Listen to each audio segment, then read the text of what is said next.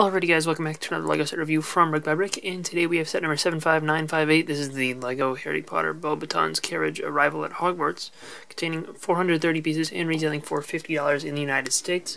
So it contains 4 minifigures, of which all are exclusive, and it does have one instruction booklet, as you'd kind of expect. And you can see in the back of this instruction booklet that, there are actually no ads, which is odd for a Harry Potter set. But this was released as part of the 2019 wave, alongside a handful of other sets that were mostly based on the Goblet of Fire and Prisoner of Azkaban. And this one obviously is based on Prisoner of Azkaban. And this is actually the first time that we've seen this thing appear in LEGO form. They did not do this in the older Harry Potter sets. Came out when the movies did. So, it's kind of cool to get something a little different. And the build of the set is entirely dedicated to the carriage. Obviously, you have the handful of figures, but, the only thing that is not attached to anybody is this bottle. I don't know what this bottle is supposed to be, but they include a bottle, so, it exists. And I guess you could just throw it inside the carriage if you wanted to. But this is what we've got in the set. First thing that you'll notice, if you're familiar with what this vehicle is supposed to look like, is that there are only 2 of these flying horses. I believe that they're supposed to be Abraxans. I don't know what the difference is between that and just a Pegasus, but that's what the internet told me, so, but yeah, there are 2 of them here. I'm gonna remove them for most of this video, just because it's easier to do so, but removing them from the carriage does allow me to tell you that they do include this extra 1x2 plate for each of the horses, so you can just pull the wings out and actually have it look just like a, I guess, Abraxan, or Abraxan. I don't know how you say that either. But yeah, this, is pretty normal. I believe this is the same exact printing that they used for Silver from the Lone Ranger. But, I guess it works. It's not anything too particularly special. Could be slightly updated, but it looks definitely similar, at least at first glance. I guess BrickSet gives it a new part ID. But you can flap the wings, and you actually do sort of have to, because having the 2 wingspans next to each other does not quite work. But you can see that they're attached pretty simply, and it can their section can turn side to side and move up and down. So I guess while we still have one here that we can reattach, you can sort of pose them if you were to put something underneath them to make it look like they're taking off. So that's kind of cool, I guess. I put those wings on backwards. Whatever. But yeah, so you can just remove this too if you want to, I don't know, I guess display the carriage without anything attached to it. But, that does make it easier for me to maneuver this around the screen, so I guess we'll do it. Obviously, the front axle can turn. These wagon wheels in gold are kind of nice. I don't know that they're exclusive. I think they are, unless, they existed with an older part ID. I haven't seen them before, at least. That's for sure. And, just overall, looking at this, I think it looks good. It's pretty respectable looking compared to its on-screen counterpart, and I do like the stickers. And overall, just this, medium blue color, I just think works for this. I like it. The door on this side can open. It's a little bit blocked because this is not the side that's supposed to open. You actually can enter it from this side. It just has that to look like it has an additional entrance. But, you can sort of see the interior there. It's got that drawer thing on the back. We'll see the interior better in just a second. But first, I just want to quickly look at the exterior details. I like these front walls that are kind of hinged in. You can move them in and out a little bit, but the roof is attached to stop them. We got these bits that are angled out to the side. You could place a figure there if you wanted it to look like someone is flying the horses.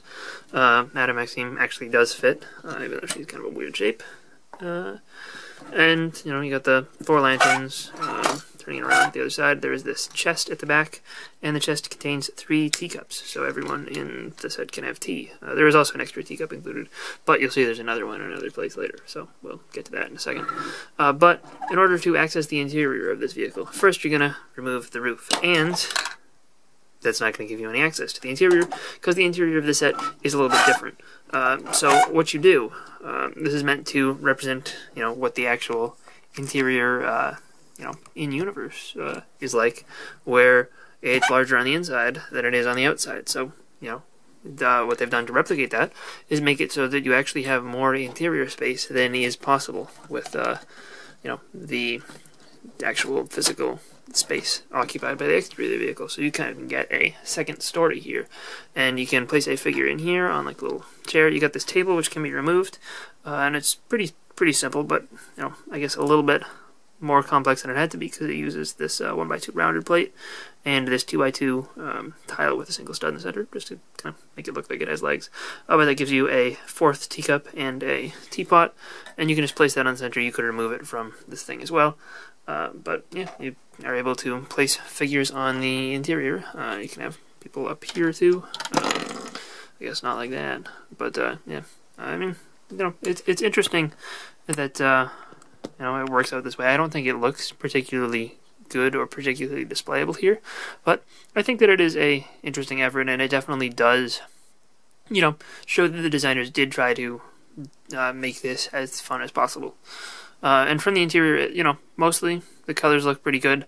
It's just that these 1x2 bricks with 2 studs on the other side that hold on those shield tiles don't exist in medium blue, and they couldn't recolor them. You can't see them at all from the outside, but from the inside they're a little bit obvious. And neither of these drawers have anything in them, but you can remove them.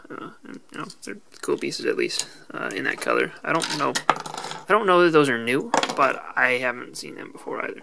But yeah, if you want to close this back up, you can leave figures inside, and, let the roof fall off, and put it back on. And obviously, your figures will fit. Obviously, you can't really leave them up here. They would be standing there. But, for what it is, I think that they definitely got a good amount of play value and stuff into this vehicle. First up for figures, we have Fleur Delacour and her sister, Gabriella Delacour, and they have this new hair hat combo piece, meant to, represent the hats that they wear in their school uniforms. And, it's the same piece between the two of them, but I think that that's perfectly fine, perfectly appropriate. Like, that's what it should look like, so, I don't mind that they reused it. I honestly, I guess this is Harry Potter, so maybe I would have expected it, but, for normal other themes, I wouldn't have even expected a dual molded hair hat combo piece, so it's kind of an improvement. They get the same torso print as well, and Fleur gets a new dual molding for her legs, which looks really good. I mean, honestly, I really like the Fleur figure, and the Gabriella one's not bad. It's just that the face is a little bit, more common, I think. She does have, maybe it isn't, she does have the sleeping eyes. Is that new? The front face definitely looks like something we've seen before. But Fleur also gets a new facial expression.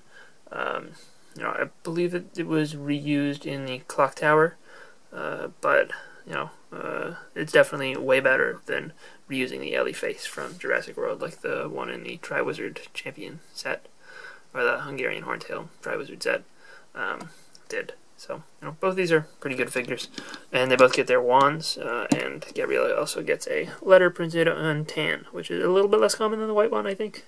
The other two figures that we have here are Madame Maxime and Hagrid in his Yule Ball attire, and again, both of these figures are exclusive to this set, and, they're both pretty well done. Hagrid's hair and face print are the same thing that we've seen in other sets, but he does get a new print for his torso, as well as the fact that this is the only set that has it molded in reddish brown, so his arms are also exclusive here. He has the 2 little paddles that he uses to, direct the carriage to landing, which I think is a nice, accessory for him. Madame Maxime has good printing on the back of her torso and the back of her dress slope piece. Nice to see. It looks a little bit plain around the sides, because there is so much surface there, but, she is designed to be taller than, your normal figure. And, she's a little bit taller than Hagrid too, even. But yeah, her torso and leg print are pretty good. Basically just carries that same kind of, I don't know what to call that really, but that same like pattern throughout the whole thing. And she does get 2 facial expressions, and both of them are pretty decent. That is the same headpiece though that she uses in the clock tower set. So, I don't think that's a problem either. Just pointing it out. But yeah, I think both of these are pretty good figures as well. Hagrid will go well with the clock tower set, and I think my favorites in the set though are still Flora and Gabriella.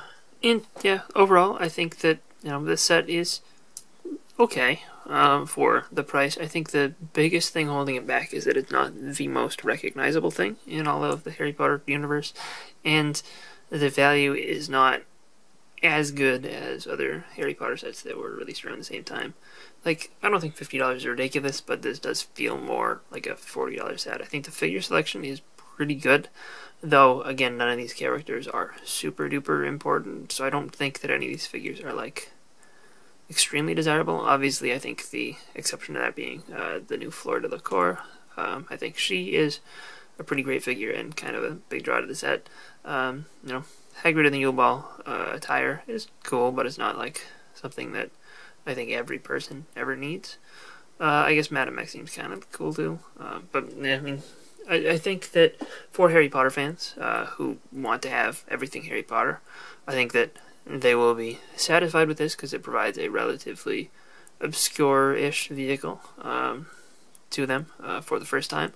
And I think that, if that's what you're looking for, if you're looking for Beauxbatons Carriage, this is probably the best you'll ever get. I think that it is well done. And you probably could buy more of these Abraxans and, fill this out with a full team of them. And, that in particular doesn't bother me that much with this set because, to add in like 4 more horses, you have to charge like $20 more, and I don't think it would feel like that much more value. So, I'm okay with that compromise, as I am with, most kind of stagecoach compromises where they have to reduce the amount of things that they can put in front pulling it. No, I mean, I don't have too many problems with this. I probably would not have paid $50 for it myself, but for the price I paid for it, I'm pretty happy with it. And, if you can get it on sale for, I think 40 is okay, but anything less than that I think is a good deal. And this definitely does add a nice amount of color to a Harry Potter display. So overall, I hope you guys enjoyed this little review. If you did, let me know in the comment section down below, and I'll see you guys all next time. Bye everyone.